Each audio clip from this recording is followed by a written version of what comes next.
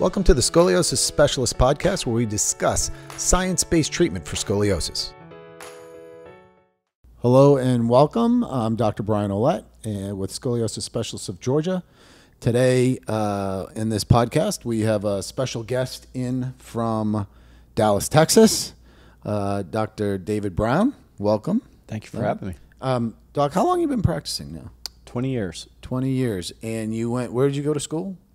Undergrad, University of Texas at Austin, med school, UT Southwestern in Dallas. Staying in Texas. Staying in Texas. Texas. Did my residency at John Peter Smith Hospital Systems in Fort Worth, and then did 1 year outside of Texas in San Diego for my Pediatric Orthopedic Fellowship. Oh, wow. And still in Dallas, and was willing to fly all the way from Texas to Atlanta today just to do a podcast with us, and we really appreciate the effort and the time that you're giving us. I super appreciate that. Thank you. It's my pleasure. So we just did a long podcast. I mean, I guess it was a 40-minute podcast talking about scoliosis, and something we left out of that was kind of a combination of things we use to treat scoliosis, because we know there are rigid bracing's been out for 100+ years. There's what I learned recently, there's over 360 types of hard braces on the market. It seems like a doctor figures something out, wants to build one, and then just calls it whatever it is wherever he lives, right? Providence, Charleston, right? Boston, all kinds of braces. So we talked earlier about the only dynamic brace, I should say the only dynamic brace with multiple research projects on the market. It's called SpineCor. We use SpineCor on every patient, no matter what. So we have some kind of neuromuscular re-education during the day. Sometimes we can use it full time. Others, I would recommend a nighttime brace, just to get some overcorrection. So for instance, if I have a patient that might be, 10 years old, curve is 30, 40 degrees, pre-menses, mother's had surgery, so there's a family history. My feeling is that the experience of 30 years in scoliosis, you've been practicing for 20 years in scoliosis, my feeling is that's a very high risk of progression, right? So I'm using SpineCor, but SpineCor is more of a derotation, neuromuscular re-education brace, but we can't force any kind of correction in there. With the rigid brace at night, we're forcing some correction to allow for some straighter growth, and then use SpineCor during the day. So the combination, since we've included that nighttime brace, we've gotten a lot more correction, a lot better result, which is nice. So we have that ammo if we need it. You've been using rigid braces for Most of my career. Most of your career. What would you say the most important thing in a rigid brace is for you if you were looking at a rigid brace? Compliance. Yeah. So, and some of it's the curve type. One reason there are so many braces, I was once told anytime there are lots of options, it's because none of them work. And that's not necessarily true. Rigid braces probably have a role, and a lot of those, like you said, are just duplicates of other braces and copycats of other braces. But there are certain curves, high thoracic curves. One of the reasons I like SpineCor is because you're grabbing the shoulders, you can actually treat thoracic curves. But most rigid braces, the old Milwaukee brace that went up and grabbed your head and your neck, that the compliance is zero. So if compliance is zero, you're not going to get anyone to get any correction. So let's talk about that for a second, sure. Right? Because if you're looking at Milwaukee, even though that was the only option at the time, right? So if you've got a really high curve in the thoracic spine, it's in between the shoulders. Like, how do you get to that, right? So you can't really get to it with a hard brace. Even the ones that we make, we can't get there. Right. So Milwaukee came out and said, well, what we have to do is put some metal rods up here and really traction out the head. Yes. They're correct. That's right. But how barbaric is that thing? And they have to wear it. I will tell you, every one of my patients that has called, parents had said, My child was in that Milwaukee brace, literally from the doctor's office to the car. Yeah. We took it off in the car. We Never went back Googled. in. We're looking. We're searching to find this. And what I like about it, about SpineCor, is that it is high, and you usually have a shoulder discrepancy, up, forward, rotation, things like that. In SpineCor, we have a Bolero comes over the shoulder so we can pull back and down. We can actually get some treatment of that higher curve without having to use the Milwaukee brace. And again, like you said, now we have compliance. Right. Right? And so I over my career, the toughest curves, I used to always say if I can keep the lower part of the spine as straight as possible and avoid surgery on the lower part, that was always what was important to me because I wanted to maintain mobility. Right. And when you fuse the spine, you've lost that mobility. And so I was almost willing to give up correction. One, it's hard to gain not even, it's hard to prevent progression of the curve when it's a thoracic curve or a high thoracic curve because you don't have something grabbing the shoulders. You can't get above the curve to give a counter force with a rigid brace. Even the kind of mid-thoracic curves, you have to get so high up under the axilla or the armpit for the brace that it's not well tolerated by many patients. They get numbness in their hand, just pressure that's uncomfortable. And so like the Milwaukee brace, you probably make it to the car and that's the last time you wear it. Right. And so for you, the best brace is the one that they'll wear. And so, you know, I've gone between using a Charleston nighttime bending brace for kids that don't want to wear it to school, and I'm going after just that lumbar curve because it's not going to treat the thoracic curve, to kids who say, well, I don't want to sleep bent all the way to the side, and so I don't mind wearing it at school and using a rigid Boston brace that went up higher.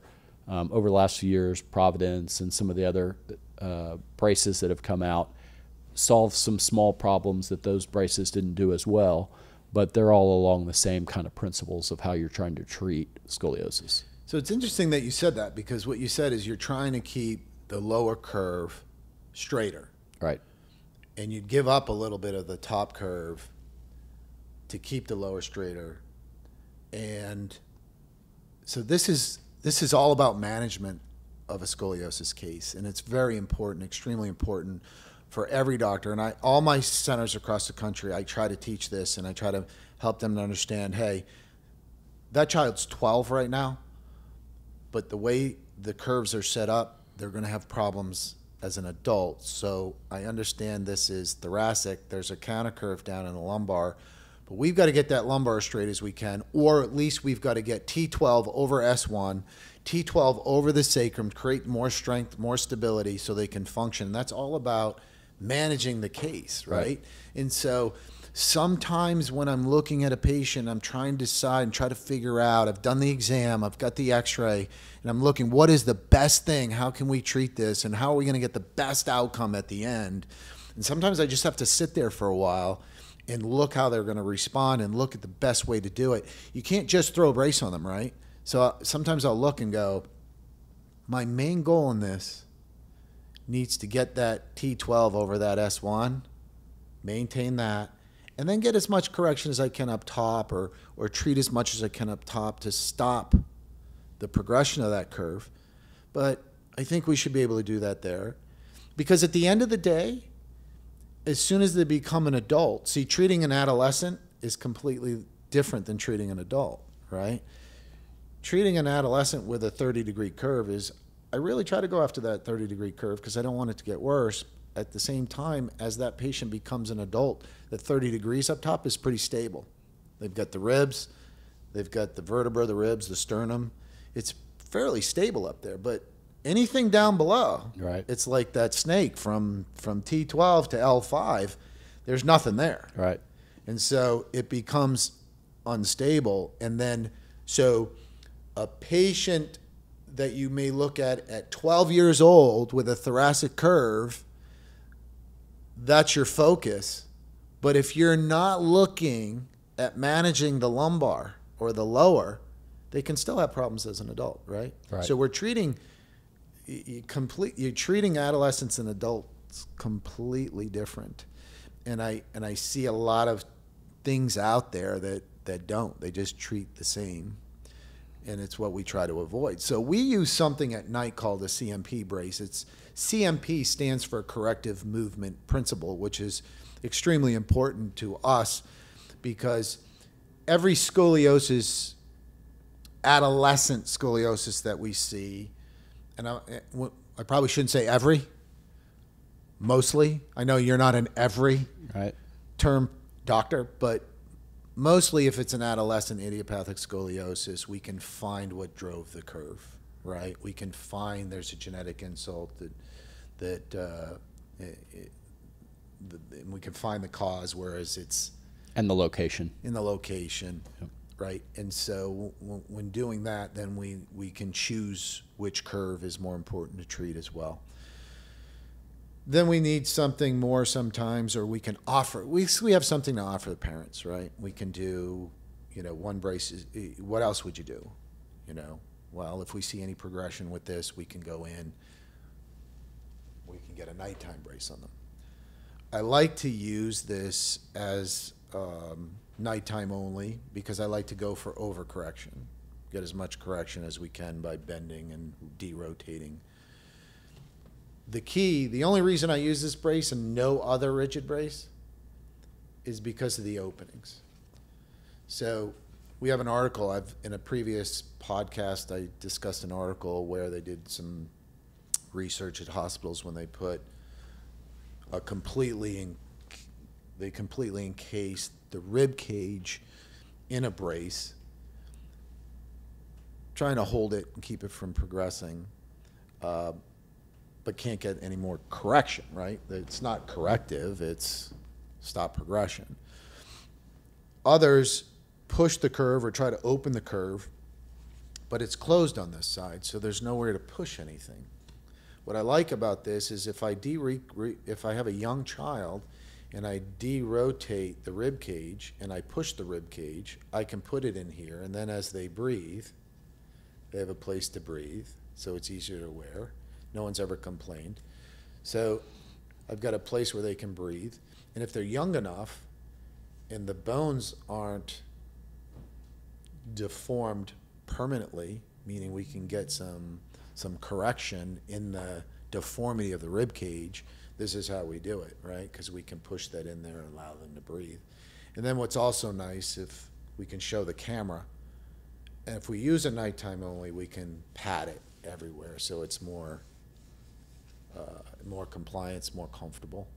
And then if you can see this little wedge in here, I can also add wedges in certain areas to derotate or push even more, which means you don't have to buy multiple of these every time they might, grow or gain a little weight or lose a little weight or something happens. They've worked their way in. Oh, this isn't doing as much anymore. I can add a pad. Instead of another 4,000, I can add a free pad and get more correction as well. So I really like the idea of the corrective movement principle. It's the same principle as we use with SpineCor. And another thing that I like is this piece here. We can't put it on all braces because some are too low in the configuration we can't put on. But this is, at night they sleep and they turn, right? So we don't want it to be moving around and shifting and not holding the curves where it should be. So we have this device here that even without the straps keep it from moving, right? So this is one of the reasons we use this, and we go for as much correction as we can. So what we found is if we can get a young child. Now, I don't know about you. Maybe answer this question for me. I want the public, I want everybody to know this.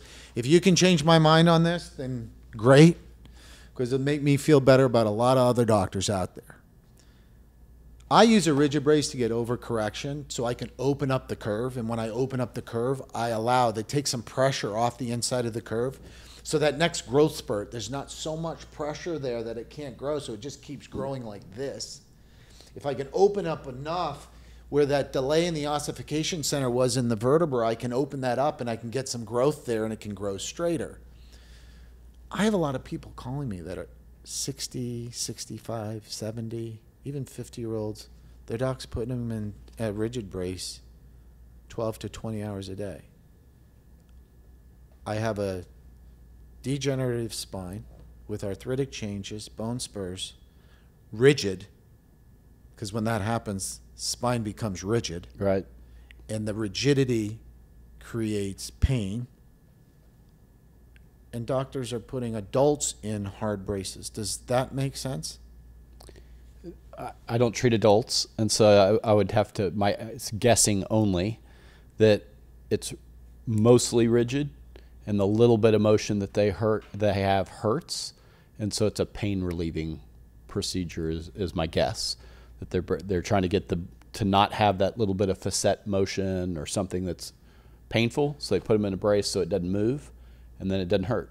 It's not going to prevent further degeneration. It's not going to get correction. But they have things like an LSO brace for that, right? You've got most adults have low back pain with the scoliosis. Even if the curve's in the thoracic spine, the pain's in the lumbar spine as adults. Right. Right? So they have things like LSO braces that you can wrap around and put on that tend to do exactly what you said. It's a pain relief, but it doesn't, they can still move, right? Yeah. And so it gives the support to the facets and the nerves. I can't figure out putting a whole trunk body cast on an adult patient is good for them. In pediatric orthopedics, we treat them till they're done growing, and then we stop bracing. Right. And the whole idea of bracing is you're trying to prevent them from getting to a magnitude that's going to need surgery. Right. And so once they finish growing, typically if that curve is below 50 and it's not continuing to progress, you could have a 30-degree curve that continues to progress even after they're done growing because they're way off center. Right. But if they're fairly well balanced in a 50-degree curve and you don't see further progression, there's no benefit of continuing to wear a brace at that point. Yeah, exactly. So that kind of answers my question for me, and I'm still against hard bracing adults.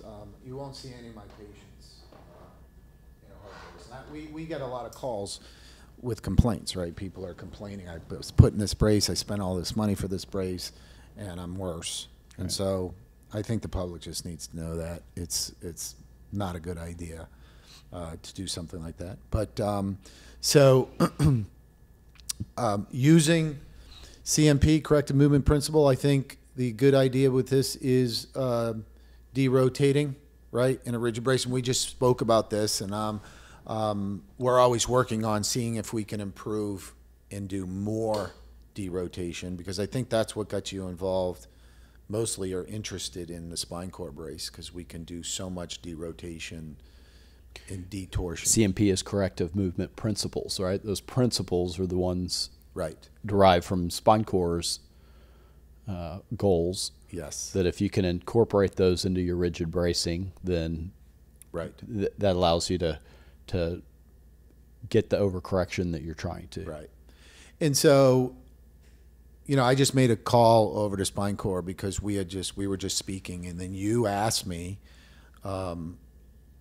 you're in the room with me many times, you're there, you see what we do, we see how we can put them in this corrective movement principle to see how flexible the spine may be, and then we choose what brace is best or how we can treat configuration. Yeah, the configuration, but we can get a lot of derotation and detortion with SpineCor.